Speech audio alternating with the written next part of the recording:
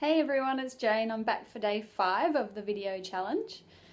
And today I wanted to talk to you about joy and also how that links in with your comfort zone, which probably sounds a bit strange at first. But I was listening to a video of, that was an interview between Oprah and Brené Brown. And Brené Brown does a lot of research on shame and vulnerability. And in the video I watched, she actually sort of pointed out a link between vulnerability and joy, where she says that a lot of people are quite terrified of joy because they fear that if they allow themselves to feel joyful, that something bad is going to happen, that it can't possibly last, rather than actually leaning into the joy.